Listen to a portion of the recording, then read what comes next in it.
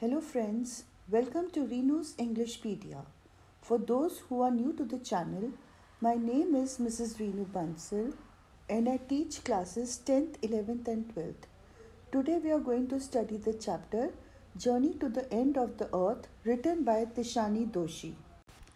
This chapter is about Tishani's voyage to Antarctica, which is the planet's past, present and the future.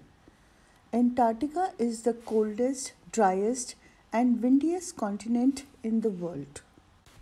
Tishani Doshi was born on 9th December 1975. She is an Indian poet, journalist, and a dancer based in Chennai. She was born in Madras to a Welsh mother and a Gujarati father. She works as a freelance journalist, contributing articles to leading newspapers, and has received many awards for her work. The author's first article on a visit to Antarctica was published in the New York Times on February 24, 2006. The author's article on a visit to Antarctica was also published in Verve, that is, The Spirit of Today's Woman, on March 22, 2006. Antarctica contains all past knowledge of the planet in its fossils. The present and the future are visible in the breaking ice sheets and melting of the glaciers. It is the young generation which holds the key to save the planet. The lessons revolves around the world's most preserved place, Antarctica. Not many people have been there, but out of the few that have, Tishani Doshi is one of them, a South Indian who went on an expedition with a group of teenagers affiliated with Students on Ice program. She takes young minds to different ends of the world. Thus, it gives an insight into how Antarctica is the place you should visit to have a glimpse of the past, present, and the future in its realist form. From an examination point of view, there are certain key points which we need to keep in our mind when we are studying this chapter. These points are formation of Antarctica, how it was formed, reaction of the author on reaching Antarctica, then we come to the point study of Antarctica, how it impacts the human mind and its impact on the environment. We need to know about Students on Ice program, the lessons to be learned once we see Antarctica, and the description of the memorable walk on the ocean. All these things lead to certain questions which are raised in the mind after seeing the situation of Antarctica. We now come to the first main point, that how Antarctica was formed from Gondwana continent. 650 million years ago, a giant amalgamated southern supercontinent, Gondwana, existed. It centered roughly around the present-day Antarctica. Humans hadn't arrived on the global scene as yet, and the climate was warm. It hosted a huge variety of flora and fauna, and Gondwana thrived for 500 million years. It was when the dinosaurs were wiped out and the age of the mammals got underway that the landmass was forced to separate into countries, giving the globe its present shape. In a period of million years, India pushed northwards and jammed against Asia to buckle its crust and form the Himalayas. South America, drifting off to join North America, opened up the Drake Passage to create a gold circumpolar current which kept Antarctica frigid, desolate, and at the bottom of the world. The Antarctica circumpolar current is an ocean current that flows clockwise from the west to the east around Antarctica. The current is circumpolar due to the lack of any landmass connecting with Antarctica, and this keeps the warm ocean waters away from Antarctica, enabling the continent to maintain its huge ice sheet. The study of Antarctica is very important in order to understand the past of the globe and to have an insight into its future. Visiting Antarctica now is to be a part of that history. We get a grasp of where we have come from and where we could possibly be heading. It is the best place to research and understand about Cordilleran folds and the pre-Cambrian granite shields. Basically, these are the mountain ranges and the low elevation continents. We also come to know about the play of ozone and carbon and the extinction and the evolution process. The next point that we are going to study is the feelings of the author. The first feeling that she felt upon reaching Antarctica was one of relief. This was because her journey, which started from Madras, involved crossing 9 time zones, 6 checkpoints, 3 bodies of water, and at least as many ecospheres. She travelled for over 100 hours in a combination of a car, an aeroplane, and a ship. It was immediately followed up by profound wonder. Wonder at its immensity, its isolation, and the fact that at one time India and Antarctica were part of the same landmass, that is Gondwana. That means that they were geographically connected. The other feelings were freedom from anxiety, wonder at the beauty of Antarctica, and finally, seeing the beauty of the balance on the earth. Tishani Doshi was filled with great rapture. The narrator wondered at the beauty of Antarctica and found it blissful, but it was also a chilling prospect because for a sun worshipping South Indian, 2 weeks in a place where there are 90% of the Earth's total ice volumes is a chilling prospect. The circulatory and metabolic functions are affected, that is, biologically and physically, your functions are affected in Antarctica, and the scope of Antarctica boggles the imagination. It is like walking into a giant ping pong ball which is devoid of any human markers. There are no signs of any human life. All earthly sense of perspective and time are lost. The visual scale ranges from the microscopic to the mighty. That is, from the midges and the mites, Antarctica is also home to the blue whales. Along with the blue whales, we can also see limitless expanse of icebergs which are as big as countries. The largest recorded iceberg was the size of Belgium. Antarctica actually boggles the mind. The surreal 24-hour austral summer light are beautiful. The days are never ending with the sunlight.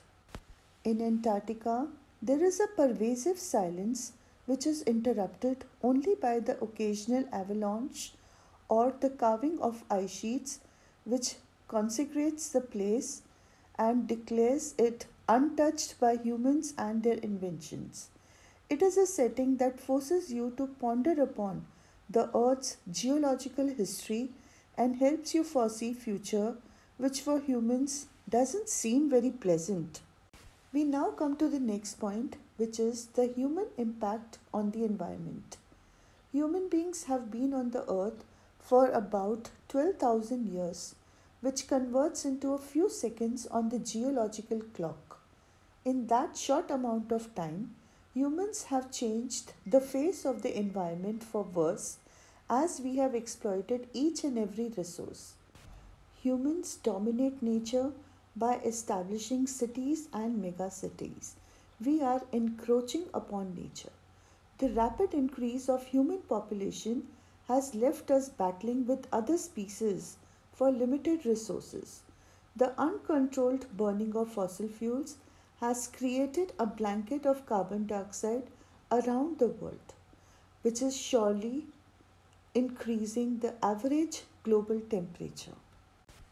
Tishani Doshi travelled to Antarctica with the Students on Ice program, which is headed by a Canadian, Geoff Greene. Earlier, he used to take celebrities and the retired rich curiosity seekers to Antarctica for money. He gradually got tired of those people who gave nothing to the earth in return and decided to take school students there. He did this because he firmly believed that young minds could learn about the potential hazards regarding the environment which our Earth faces and act in a positive manner to save the Earth. He realized that they could be easily sensitized. With Students on Ice program, he offers the future generation of policymakers a life-changing experience at an age when they are ready to absorb, learn, and most importantly, act. The program was a success as children saw with their own eyes the collapsing ice shelves and the retreating glaciers and realized that the threat of global warming was real.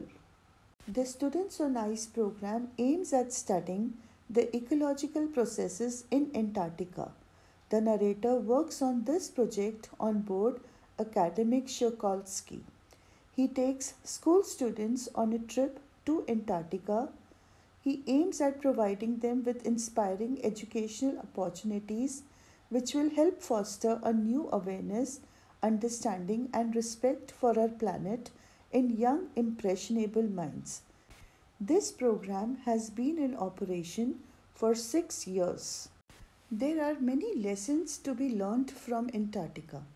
The biggest lesson is that if we take care of small things, the big issues are easily resolved. Antarctica is the perfect place to study how little changes in the environment can have big repercussions. Now the question is why? Why is Antarctica the best place for study? The answer is that it is due to a simple ecosystem and lack of biodiversity. The microscopic phytoplankton are the little grasses of the sea which nourish and sustain the entire Southern Ocean's food chain, that is, the marine animals and birds. These single celled plants use the sun's energy to assimilate carbon and synthesize organic compounds by photosynthesis. The scientists warn that a further depletion in the ozone layer will affect the activities of the phytoplankton, which will affect the lives of all the marine animals and birds of the region and ultimately the entire global carbon cycle. In the parable of the phytoplankton, there is a great metaphor for existence. Take care of the small things and the big things will automatically fall into place. At 65.55 degrees south of the equator, the Sherkolsky had wedged into a thick white stretch of ice between the peninsula and the Tadpole Island. This prevented it from going any further. All were instructed to climb down the gangplank and walk on the ocean, which resulted in a memorable walk on the ocean for Tishani Doshi and all her other student friends. All 52 members, kitted out in Gore-Tex ice shoes and sunglasses, walked on a stark whiteness that seemed to spread out forever, a never to be forgotten experience. Underneath their feet was a meter-thick ice pack, and underneath that 180 meters of living, breathing salt water. In the periphery that is nearby, the crab-eater seals were stretching and sunning themselves on ice floes. This was nothing short of a revelation. During the return trip, the author was still overwhelmed with the beauty of balance and play on our planet. It gave rise to many questions in her mind. The first question was, how would it be if Antarctica were to become the warm place that it once used to be? The next question was, will we be around to see it? Or would we have gone the way of the dinosaurs, mammoths, and the woolly rhinos? This base question basically meant that will human beings survive on Earth? However, she is full of optimism about the teenagers. They still have the idealism to save the world after having made the trip to Antarctica, and she believes that a lot can happen in the next million years. There are many unanswered questions about climate change which cause alarm. The first question is, Will the West Antarctica ice sheet melt entirely? The second question is, will the Gulf Stream ocean current be disrupted? And the third most important question is, will it be the end of the world as we know it? Antarctica plays a crucial role in this debate.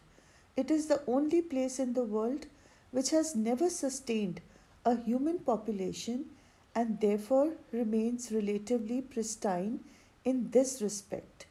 It holds in its ice cores 500,000 years old carbon records trapped in its layers of ice. Thus, the Earth's past, present, and future lie hidden in the Antarctica. With this, we come to the end of the chapter and the video. I hope that you liked it and would be encouraged to share it with your friends. Please do not forget to like the video and subscribe to the channel, as I really need the encouragement this provides. Also, do not forget to press the bell icon for further notifications, as I am going to come up with several videos which will help you to revise and achieve your desired grades in the forthcoming board examination. Thank you.